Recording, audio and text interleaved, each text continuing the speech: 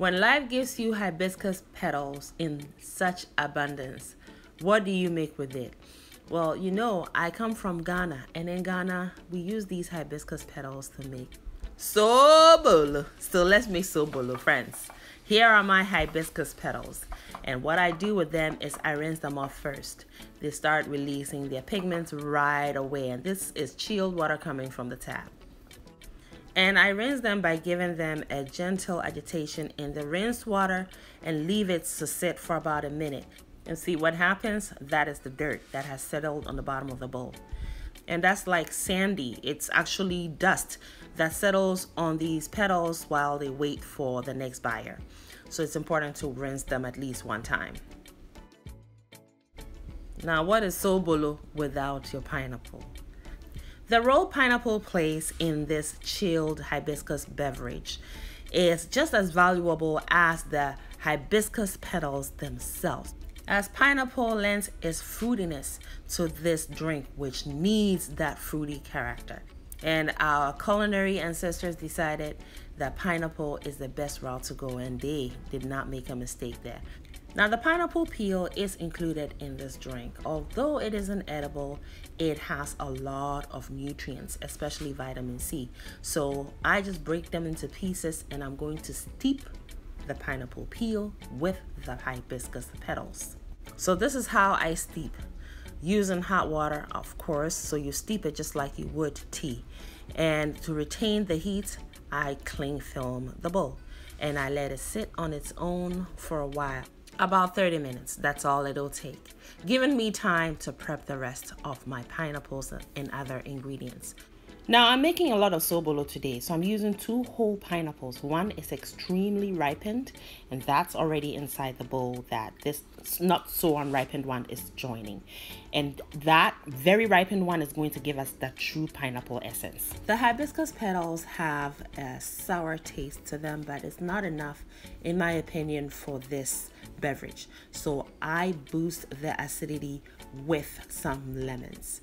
I have used lime before in the past, so you can do that too. It's excellent. And after juicing, I set it aside. Next ingredient is some ginger. Ginger brings an earthiness, and it also helps the fruitiness of this beverage to be more prominent. Now, ginger also has its own medicinal properties. It is delicious, not only that, but it also has great nutrients. It is an antioxidant, it's an antibacterial ingredient, it's antifungal. So having it in here is like a win-win situation, and we always aim for that. So I peel them first using a spoon, and then I cut them into very small pieces. They've already been washed, so everything is set and ready to go. The next prepping phase is blending, starting with the ginger.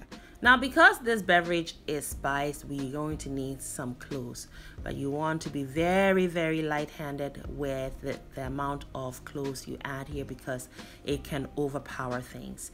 This here is grains of Selim. In my opinion, it is a very optional ingredient. Now, that brings a pepperiness to it. So if you don't have access to it, you can always use black peppercorns. Just keep in mind that the spices are only a supporting ingredient. You do not want them to overpower the beverage. I've added my sugar already into the mixing bowl, which will also become the serving bowl. So I'm trying to keep things really streamlined so that this preparation is easy peasy. So I am actually straining my ginger and the spice blend right into the mixing bowl.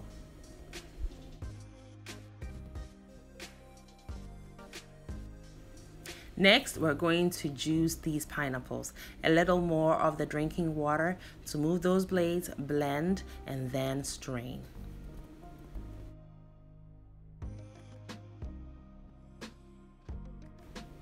Now, I'm thinking of the final product. The way I want mine to look is to not have too much residue. Sobolo tends to settle a lot of residue on the bottom of the drink as it sits. I don't fancy that.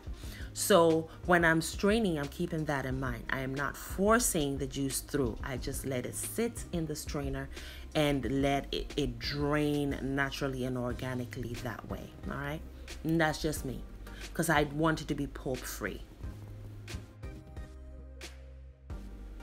And best believe all this pulp will not go to waste. Yes, imagine the pulp in your daily fruity smoothie, and that is exactly what we used it for.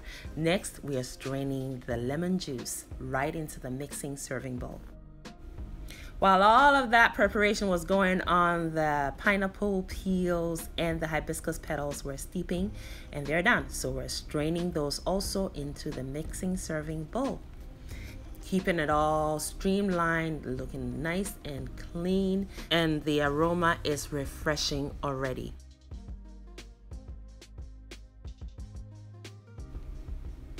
Now we can extract some more. So use some drinking water to rinse the pineapple peels and the hibiscus petals. Also go in with your hand and just crush them so that you can get as much juice as possible, and then strain. Now, the pineapple peels and the hibiscus petals still have a lot to offer, so I put them into a Ziploc bag and they go into the freezer for my next hibiscus tea. Now here I am just removing this foaminess from the top of the drink. You don't have to. As it sits, it will go away, but yo, sister, madam, just ain't got the time today, okay? So I remove that and then I go in and start stirring. Remember, the sugar went into the mixing serving bowl first. It's still on the bottom, so we're just gonna stir it in. It's starting to already dissolve, so that was a good idea to put that in first. Stir until everything is dissolved and combined homogeneously, and serve. You need some ice because this is a chilled, sweetened beverage. And I tell you, you follow this recipe, friends, whew, you're going to enjoy this sobolo. Guaranteed. I know this because I have served it at several events before, and the guests could not believe they were drinking sobolo. Mainly because the sobolo that most of us are used to are overly spiced with the cloves, the WHENTIA, and the other spices used. However, this one gives you more of a fruitiness that our palates are searching for.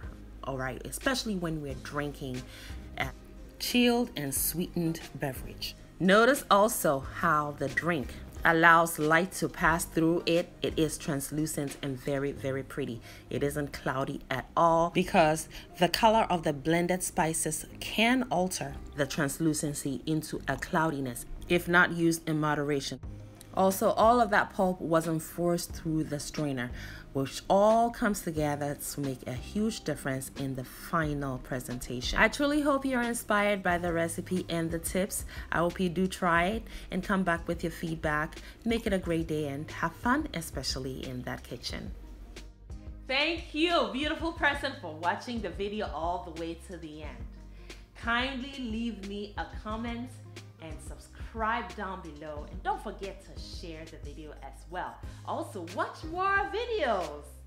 It is chop time, and here in Anaba's kitchen, chop time is always yes, friends. So pull up a chair. We are all friends and family here.